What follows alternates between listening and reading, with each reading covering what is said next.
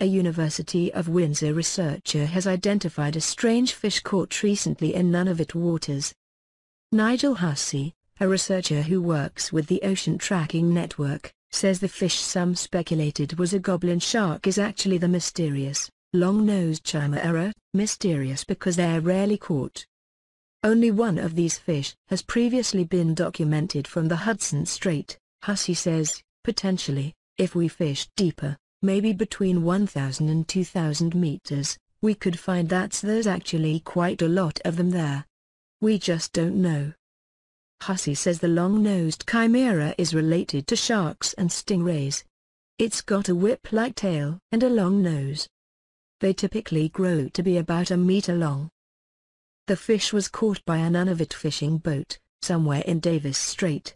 A photo of the creature went viral after it was posted online.